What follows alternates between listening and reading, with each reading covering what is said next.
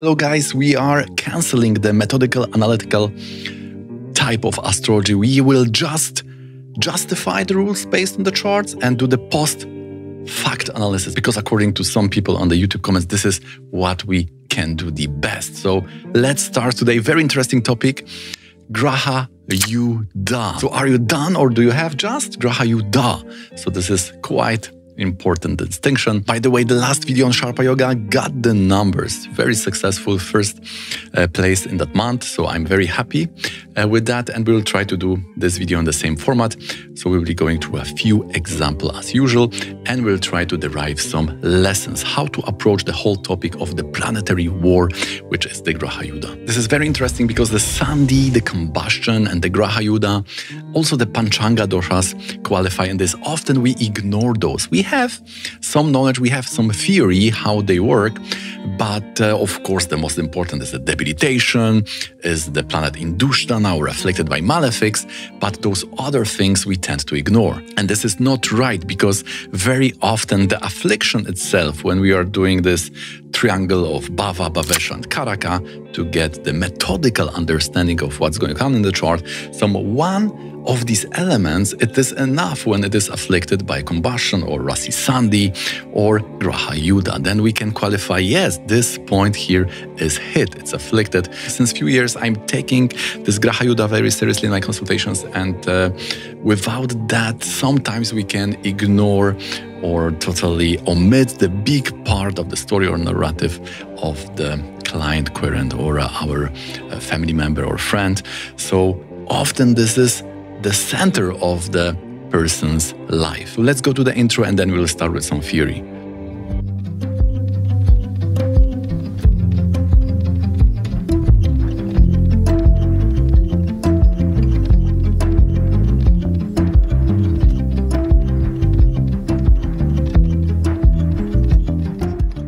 Make sure to subscribe, because in the future uploads probably will be touching on this Rasi Sandhi, on this Panchanga dosha, and the combustion. So if you are into this traditional way of doing Jyotish, then you don't want to miss those videos. So in this video, we'll be sharing a few rules.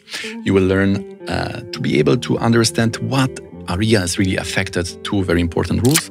Also one very important yoga formation, without which you can miss the important essential point. Also, we'll be going through the impact on choosing the gem, taking into consideration the Yuddha planets, and how this is impacting the native, and also how it started or how it's ended, using also one very important special point. So to zoom out, the Graha Yuddha is the part of affliction analysis or dosha analysis, we could say, but also it's very strongly connected to this Ayana Bala, which is the estimation of strength. We have Shatbala, 6 important factors for strength analysis. Probably you know this most popular Diptadi Avashta, which is about if the planet is exalted or debilitated or in own sign. And there are many other balas. This is one whole year on this Parashara Jyotish course dedicated to that.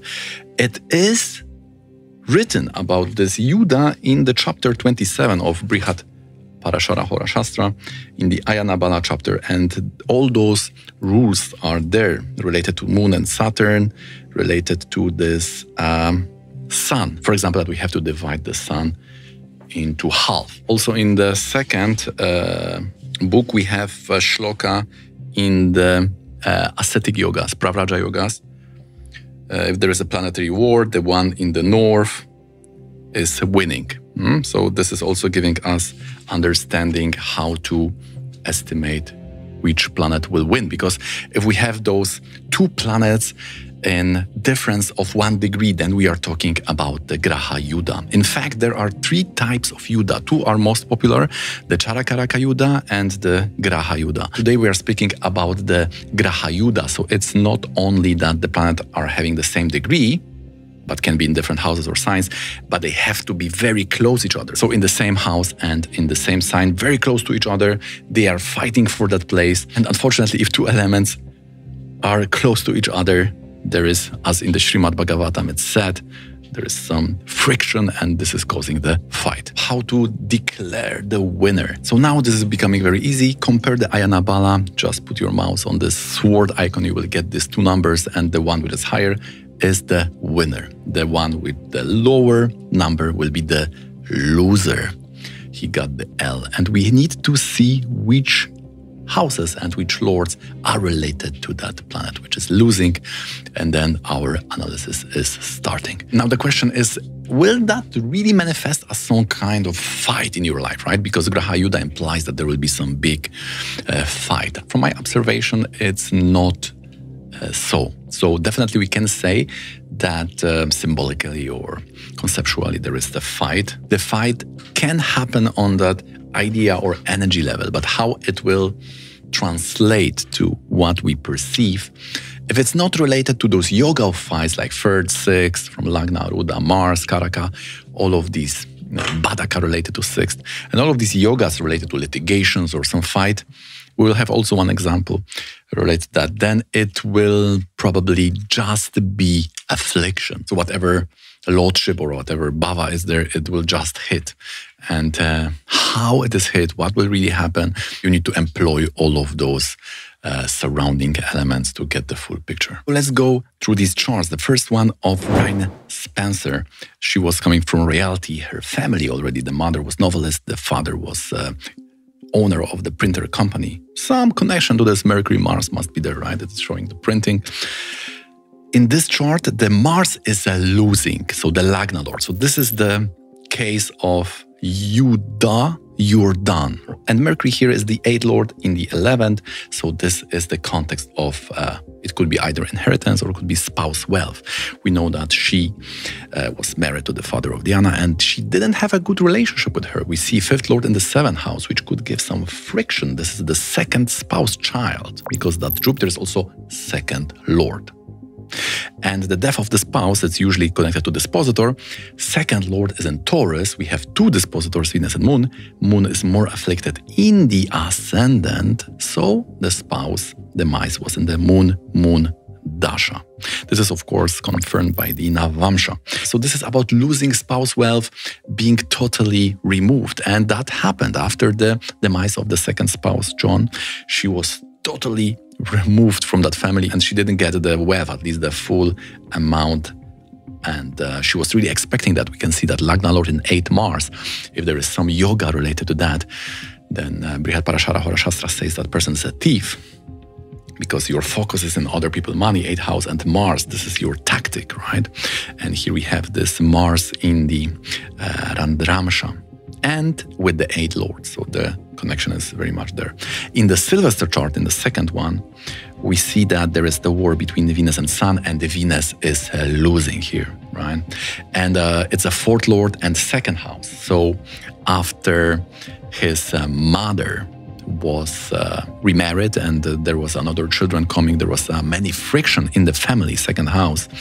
And after this conflicts with the father, he decided to leave the family. So he was just leaving the family, and we can see how 4th Lord and 2nd house, the family, the mother, and that Venus and Mercury, it's interesting because it shows that it could be uncles, it could be other people who are taking care of you, right? And this yoga is also here present. And we can see also how the Karaka hit. He died because of AIDS, and the Venus is ruling the immune system. So if Venus is weak in the chart, the person have immune system weak, and we can appreciate how this Graha Yuddha is showing both situations. We are going quickly chart by chart to appreciate how it is very nicely showing, and then we will apply some additional rules. So here we have a Venus is losing to Saturn. This is the Benigno Aquino tree. He was the 15th president of Philippines. He was never married. So Venus and the 7th Lord, right? Both house and the Karaka were losing with the Saturn. Saturn is the 10th house. Maybe that was also the factor which play important essential role. Then we have this Arik Abidel. This is a very interesting example. Lagna Lord is a Saturn. He's the professional footballer, one of the best. Lagna Lord in 8th house. So I was thinking how this fully packed 8th house was taking a role, and he had this liver disease, which was very serious. We can see the Leo sign is there, and he had this liver transplant, which was making the break in his career. We also see that in the Dashamsa, and then because of the affair, he had divorce, which was also quite, it was not this peaceful divorce. There was a big fight. This lover was even threatened, and big problems. So the 8th house is coming into 4, and the Lagna Lord Saturn defeated by the Sun. So we could see that the disease is defeating the person, the Saturn, and then also we have Mercury defeating the Sun. So also this leads to the divorce. The 8th Lord, which is sustaining the relationship, is also defeated. So here we have this triple Graha Yuddha. Now in the last chart of Jewel Akans, we don't have a big biography about him, but we know that he was the musician, entertainer, and in this chart, we have this Mercury, which is defeated, right? We don't have much information about 4th and 7th. We know that he was married, but we know that he died from the complication of the surgery. What is the connection, right? What is the connection to disease when it comes to that Mercury? Because Mercury is defeated, right? This is also Atma Karaka. So Rahu is an own sign. Earthly results of his karma will be delegated to Uchanata. So whatever Uchanata condition is there, that will be the function of the 12th house, of the hospital stay, right, of the surgery. And Mercury is defeated. And Ketu is the master, is the Karaka of mistakes. So because of the complications, he died, right? So this was also Atma Karaka in the 6th house, in the disease, and related to that. And as usual, of course, you need to use other parts of the chart to confirm. And this is what we will be doing now. We will try to exclude some options based on the 2 rules, which I will show you how they are working. Yeah, let's start again. Let's go back to that first chart. 11th house, right, was the focus. Also, the 11th Lord was engaged. And these are the winners, right? But the Lagna is defeated. Now we can see that Mars and Sun, they don't have the best relationship, and Sun is suffering from Rahu and Saturn Trikona yoga, right? So this is one yoga which we need to take into account. The other 11 houses about the money, right? So Jupiter, and we see that Sun and Saturn are in 4th and 8th from that Jupiter. This is also kind or type of affliction which we cannot ignore here. Now, if we take Mars and Mercury in the Navamsha, because this will be very much related to that whole thing, and they are connected to the death of the second spouse, and also they are related to taking others' wealth or being somehow connected. We see that this 8th house position is there, but we need to go methodically, so we need to ask, is it something related to the wealth? Is the 10th house or 10th Lord somehow touched or affected, right? And the Sun is the 10th Lord, right, in the Lagna. The Spositor is Mars and Mercury is in the Trikona, also aspecting it by Rasi Drishti. So whatever they are doing, they are touching, they are activating, they are triggering the Sun. So therefore, we can say that because of the Karaka in the Rashi and the position in the Navamsha, we can say, yes, this is about the wealth. Already from the Mercury in the 11th house, this is most likely this about the income, about the inheritance, or about the spouse wealth. But now we have those additional information to exclude the options when we will be doing the chart analysis, the consultations, and these things will not unfold yet then to get the clarity what will get hit. Now to the second chart of Sylvester. He was the pioneering figure in the disco era, very much into entertainment. So the Venus very strongly there, but Venus is defeated. Moon is also very much hit by Rahu, Mars, and Saturn following the Moon. So this is Malika Yoga. This Moon is afflicted. This is very important because 4th house has many elements like property or education or the comforts or vehicles. They may not be hit because their Karaka will be free of that blemish. But here we have both 4th and the Moon is afflicted. And of course, also we need the Navamsha. And here we have the Venus is in the own sign This is very important, right? And this is giving the results of Jupiter. Jupiter is in the 12th house of demise, right? So therefore we know that his immune system was hit and that whole thing was ultimately leading to his death. We will see also the other chart, which will have the exact combination, also through Uchanat. So therefore we know that we are on the good path. On the next example of Benino Aquino 3, we have that Saturn and the Venus. So it's 10th Lord conquering the 7th Lord, right? So the relationship are suffering. And also Venus, the Karaka, is hit. So in the Navamsha, do we have that confirmed? And we see that Venus is again giving results of Jupiter. Jupiter is the 7th Lord. Someone could say, yes, but Mercury in the Rashi, which is showing career, and Jupiter is also 10th Lord in the Navamsha. So that should affect the wealth, right? And profession.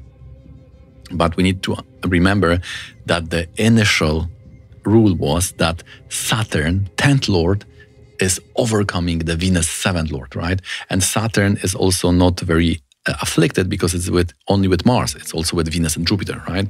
So Saturn is winning.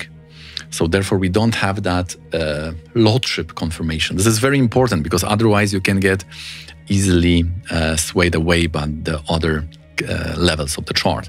So Venus is losing, and therefore the Venus Karaka and in the Navamsha we need to check the 7th Lord. In the next example of Eric Abidal, we knew that the Saturn is losing to Sun and then Sun is losing to Mercury, right? So it was about divorce, it was about the health also. So we need to check the Saturn and the Sun, right? Because this is the health. They are both in that yoga, both afflicted. So we can say, yes, it's health. Divorce, we also need to see the Saturn, and here we take the dispositor. So again, it's Saturn and Sun, so it's the same story, right? They are both afflicted, so we don't have much clarity. We just get confirmation, yes, it is about health, it is about the divorce. What about the Navamsha? Do we get some more clarity here? And I've changed the Lagna to Gemini. This is because to understand that he was married in Rahu, so it's not really possible with Taurus. With Gemini, Rahu is aspecting 7th house and 7th Lord, Jupiter. And also the time when he got this break in career and all that stuff is much more understandable with the Gemini Navamsha. But what if we change that to Gemini, what will happen to our analysis of the Graha Yuddha or this planetary war? Then we have connection to this. We see that this Sun and Saturn and Mercury, all these 3 planets which are taking part in the Graha Yuddha are in the 6th house in the Navamsha. And they are joined 8th Lord. We know that it was his affair. So this is exactly the yoga for his affair. The Lagna Lord is there. And also we see that the Saturn, which is the 8th Lord, which is showing the divorce, and also which is related to his health, because it's both Saturn and it's both 8th Lord in the Navamsha, which is also very important in health matters. So on the Karaka level and on the Navamsha level, we have this confirmation. It's about divorce, it's about the health. We can see that the points related to the wealth were not really there, right? So that is also the difference between the 8th house from the first example and this 8th house, right? Because 8th house will show wealth of others and inheritance, divorce and disease. So this is the divorce and disease chart. We can see the big difference between the first chart and this one. Now, in the last chart of Jewel Ekins, we can see 12th Lord is a Rahu, right? It gives effects of that Mercury. This Mercury is defeated. What about the Karaka Saturn, right? Saturn, Karaka of the 12th house, will be important. Is he also afflicted? And again, it gives results of a Venus. And the Venus is afflicted in 8th house with Mars and aspected by Rahu and Saturn. So big, big affliction. Mars, Rahu, Saturn in the 8th house. By the way, affliction of Mars may also show complication of surgeries. The surgeries need to be repeated. There are some mistakes done. So this is also part of the Mars curse. And here in the chart, both are there, right? Now let's open the Navamsha and see what is happening. Now we need to get the confirmation from the Navamsha. Does it have the relationship to the 12 or 8? Is it about the health, right? Something to do with Saturn. We can see that 12th Lord is Moon with that Mercury. In the negative, Moon Sun Yoga, aspected by Saturn, by Graha and Rasi Drishti. So all of these indications are pointing towards problems with the hospitalization. This needs to be, of course, confirmed with the Trim Shamsa chart, which I did, and also we got this confirmation there. So now we got these nice methods to exclude other options and be more sure what we can expect when analyzing the Graha Yuddha. By the way, in the Sylvester chart, in the second one, we also had the same combination, you see. The problem was Venus and Sun. Venus was in the own sign in the Navamsha, and it got the connection to Jupiter, right? Because Venus in own signs gives results to Jupiter. Jupiter is on the 12th, so it was about the wealth. Very interesting thing, because 12th and 6th here are related in that Parivartana. And exactly in that Dasha, both he and his partner died. So we can see that both 12th house, his death, and 6th house, death of the partner, were activated in the chart. Therefore, we are sure that the Cancer Lagna in the Navamsha is right, and that whole methodology, how we arrived at those exact elements is also right. So what we've learned from all of these examples, first, that the Lagnesha, when defeated in the war, then we can see that the whole the person may feel defeated on the very deep level. It's not only one area which is hit or sacrificed, but one may feel defeated as a person. Then, to be able to exclude other options to get more clarity, we need to employ the principles of Karaka and the Navamsha position. To be able to do that, we need to learn the formation of the yogas and afflictions. We are learning that very thoroughly on the course. So if you would like to get the full understanding, then please consider joining the course. So for example, we saw how the Uchanat was a very important element. We have seen how the Malika, the malefics after the planet, how they were afflicting, or malefics in the 4 and 8 from the planet. Also, very important thing is that we cannot devise the gem of the planet defeated, because then you will be wearing with yourself that defeating vibe, which probably is not what you want to do. Forgot to add this Arudha level, because the Arudha will show how it all happens. For example, in the first example, it was third from Arudha Lagna, which means that person was initiating that, right? It was like, I'm fighting for all of this wealth. In that situation, in the chart, when the affair was leading to big fight, it was in 6th from Arudha Lagna. This whole thing was in Leo, the Arudha was in the Pisces. In that chart, when it was leading to death, the 3rd from Arudha Lagna was activated. So by employing another level of Arudha, you can understand what is the impact on yourself or how you are activated that whole dynamic. If you have Graha Yuddha in the chart, please see in the Devaguru which planet is winning. Then you need to take that losing planet and see in which house and which lordship are related to that. Then you will get the whole palette of possibilities, and then you need to exclude one by one. And you can do that how we did in this presentation by employing the Karaka and the Navamsha principles. To be able to do that, you need to understand what is the meaning of the houses and the lordship, and how to know which planet is afflicted, right? So on that basic level of the malefics joining or aspecting, and also or more advanced level, you also need to understand the yoga formation for that, and also the what are the karakas for houses, Bhava Karaka, right? Each house will have the fixed Karaka, like for Lagna it's Sun, for 4th is Moon, for 7 is Venus, and for 10 is Mercury. So this knowledge you need to have to be able to work with that. So this is the basic foundation you need to have to understand what the planetary war is doing with your life. Okay guys, so that's it for today. Thanks for watching till the end and being here with me on the channel. Join our Discord channel for nice, interesting conversation about Vedic astrology. For more structured knowledge, please consider buying the Vedic course. For one-on-one consultation when we are analyzing your chart with work, health, relationship, all these yogas, Vargas, Dashas, and giving the remedies, hit me up with this email and we can schedule one for you. And as you have seen, we have analyzed the Navamsha. But to be able to use the Navamsha, you need to rectify it first. So to learn how to do this, please consider watch this video here.